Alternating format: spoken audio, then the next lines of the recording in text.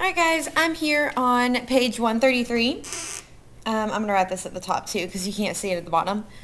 And we are going to do some practice problems about diffusion and osmosis using these little U-tubes. So these U-tubes are a tube shaped like a U, obviously. But the thing about them is they are separated, both sides, by a semi-permeable membrane.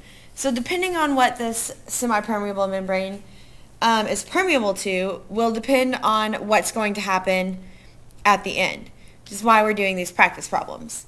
So in my first example, I'm going to do a pretty easy one.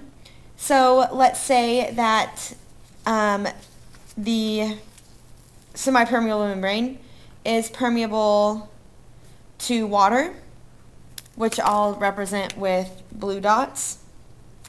And let's say it's also permeable to these pink dots.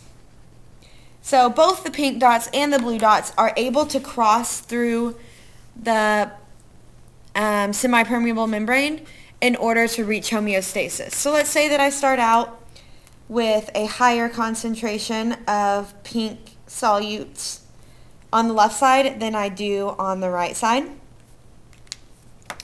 So whenever we talk about osmolarity, we often use words like hypertonic and hypotonic. In situations like this, my left side is going to be hypertonic because it has more pink solutes than the right side, which makes my right side hypotonic. So in this case, my semi-permeable membrane is actually permeable to both of these things.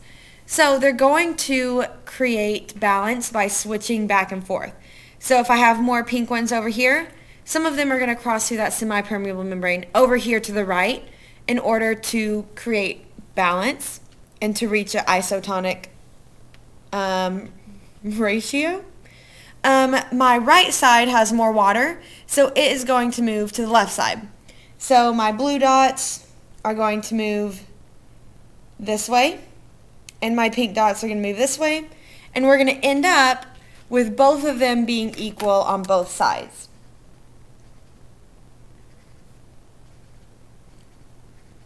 So we have the same concentration on the left and the right for both my water and my solutes.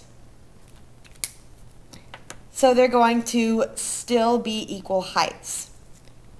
Okay, where it starts to get a little trickier is when your semi-permeable membrane is not permeable to whatever the thing is it's passing through. So let's say my second example, we'll say my semi-permeable membrane is still permeable to water, which I will do with my blue dots. And let's say that it is not permeable to purple dots. Okay, so my oh, those look really similar. Let me switch colors. Hold on.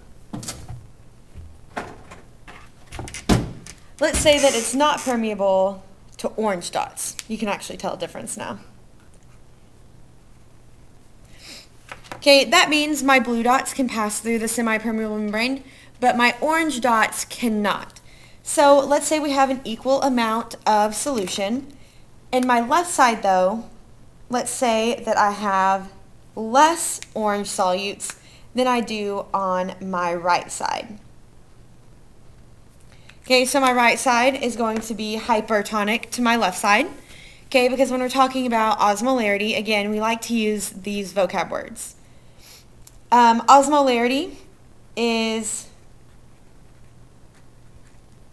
the sum of solute particles per liter of water. So it's basically how concentrated something is. So I'm going to put solute particles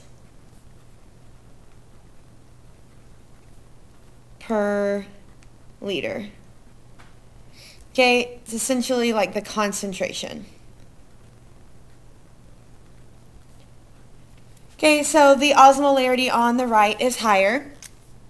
Okay, and if we just fill in the space with my blue dots, my water,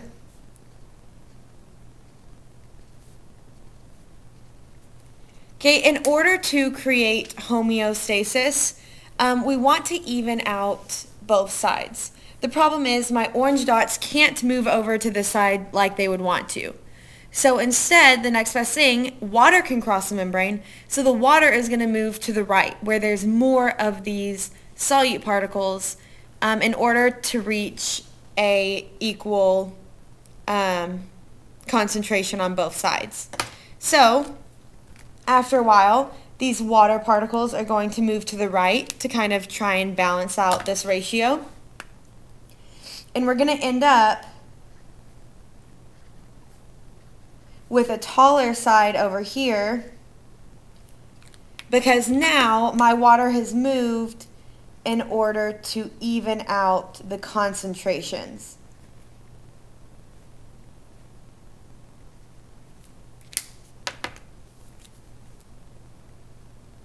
So there's going to be a height difference in the volumes now that my water has moved over to the right side.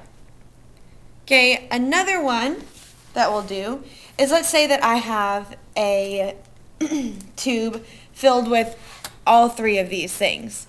So let's say that on my left here, this membrane is permeable to water. It is permeable to the pink dots, but it is not permeable to the orange dots.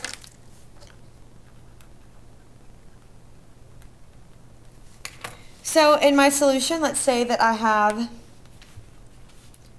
on my right side, I'm going to put some pinks, some oranges, and some blues. And on my left side, let's say I only have blue.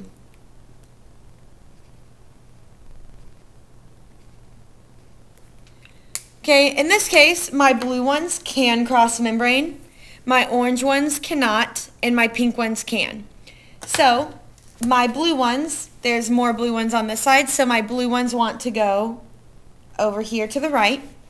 My pink ones can cross the membrane, it's permeable to it. So my pink ones, there's more over here and none over here, are going to want to move this way so that they're even on both sides. My orange ones cannot cross the membrane because the membrane is not permeable to the orange ones. So the next best thing is for water to try and even that concentration out. So my pink ones are going to end up being an equal amount. Okay, but my orange ones, there's going to be more over here because they can't cross.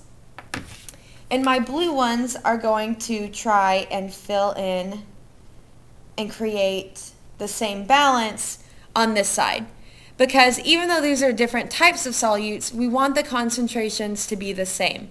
So more of the water is going to move to the right than it's going to stay over here. It's going to have a net movement to the right in order to balance out the osmolarity on this side. So that now both sides are going to have the same concentrations of particles in relation to how much water there is.